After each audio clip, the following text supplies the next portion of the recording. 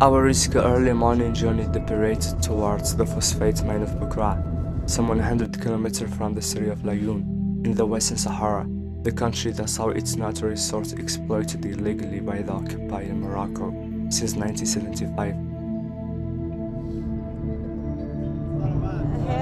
Ahmedna and his friend Malouha, with Boucraa being the place they both come from, accompanied us on this risky journey.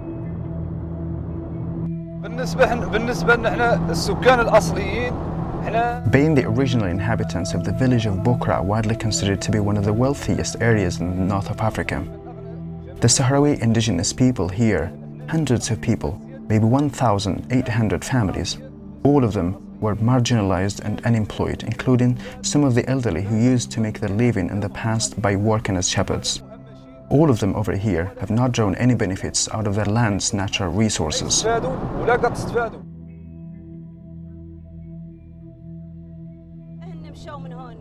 Hamdana, do you know why our families had to leave the region? One of the main reasons was the difficult conditions there. There was a lack of clean water, electricity, and schools. The worst thing was the scarcity of food. In addition, there was not appropriate housing in the very difficult climate.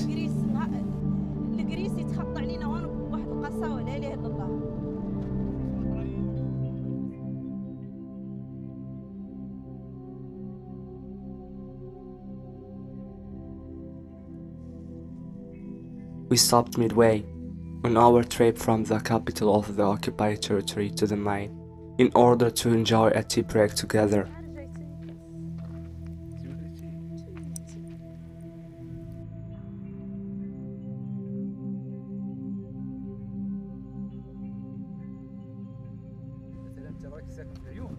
Ahmedna started talking about negligence in the area of the Bou Craa phosphate mine. Although Morocco is earning a lot of money from the mine in Western Sahara, hardly any Sahrawis have seen benefit from those huge amounts of money. The phosphate mining activities stretched throughout a vast area known as Al Beda near the city of Dakhla. In the region of Bou Craa, we find enormous amounts of phosphate piling up southwards. We should perhaps mention again that the Bou Craa mine is said to possess the largest known phosphate reserves.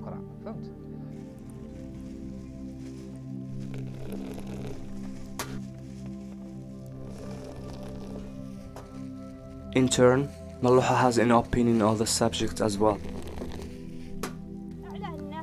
Why are Sahrawis migrating elsewhere from here? Sahrawis have to migrate because of the poverty they experience. People in some countries believe that we are rich and earn our monthly salaries, but this is a lie. We have no way of earning a living.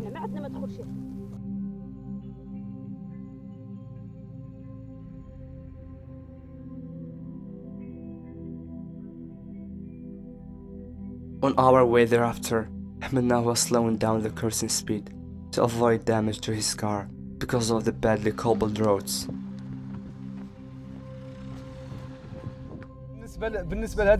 The benefits from the wealth are claimed by Morocco and European Union countries. They claim that we as Sahrawi benefit from our natural resources. But here is the simple evidence reflecting the falseness of what Morocco tries to sell to the public. We have to use this patchy and wet road at a time when the Bou Craa region boasts huge amounts of phosphate. This rough road ahead is a simple proof confirming the lies regarding developments of our region that are propagated by the Europeans in Morocco.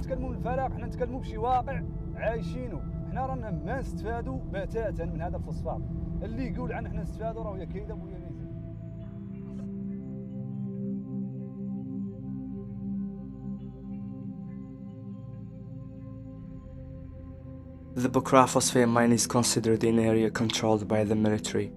The Moroccan army is responsible for this site and stops anyone who tries to get close to it. Gasoline aircraft here in this place dedicated to the descent of military helicopters.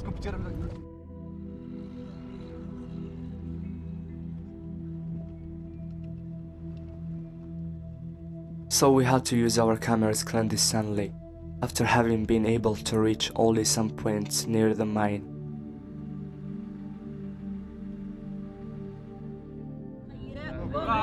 Have a look and see it for yourselves. These are trucks that transport water, and there is another one over there. Trucks are transporting water from the city of Laayoune for the Moroccan soldiers and settlers working for the Moroccan government and living there.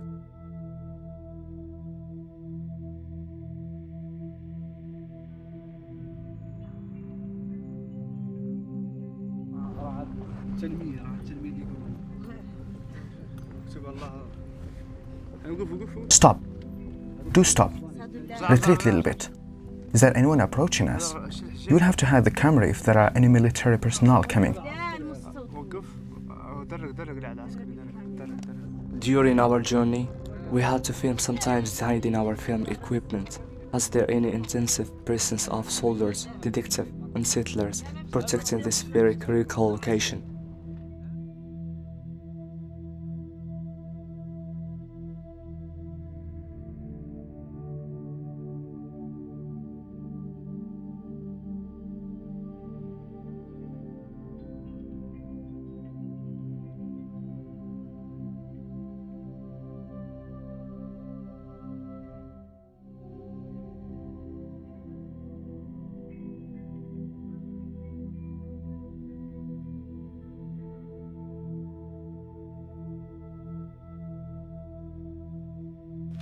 One of the Nashata Foundation's cameramen took an additional risk himself by sneaking into an area within the sand wall built by the Moroccan army and surrounding the mining area. This spur is protected by armored soldiers.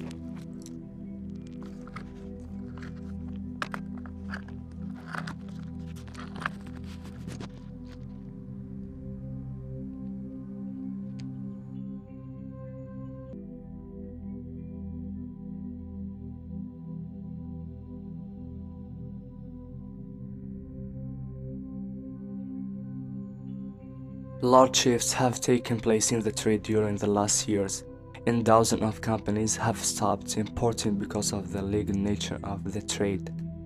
Today, the rock is only transported to 3 countries, India, China, and New Zealand, where the rock is used for fertilizer production.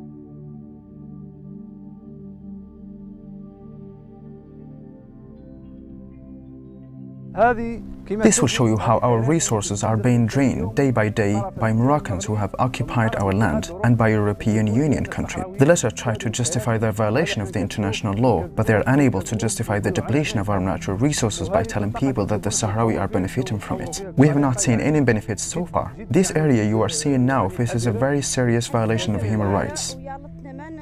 This is a strictly controlled area, and we should not stay here anymore because of the sensitivity of the place. The officials are often watching us from afar, so we have to have a quick look and leave if we're being observed. They try to control us. This is because of the wealth that this region contains, and which Morocco exploits without letting the Sahrawi people benefit from it. We, the younger generation, are the best proof that we do not benefit from anything. We are here to show you the falseness of claims made by the European Union and some other countries.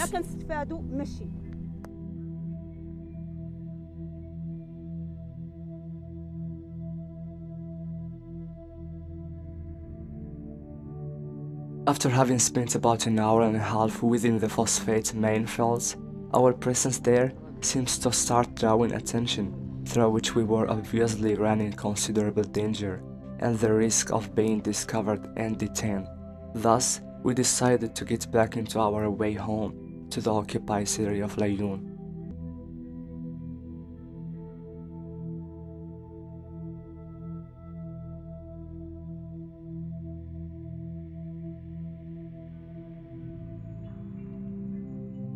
During our investigation on the illegal plundering conducted by the Moroccan-owned company, OCP, hard work had to be carried out over months to access several documents showing an involvement of foreign companies in that plundering. Under clandestine secrecy, a special sector in the foundation has got access to hundreds of documents and photographs showing German companies to be involved in the depletion of phosphate from the mine.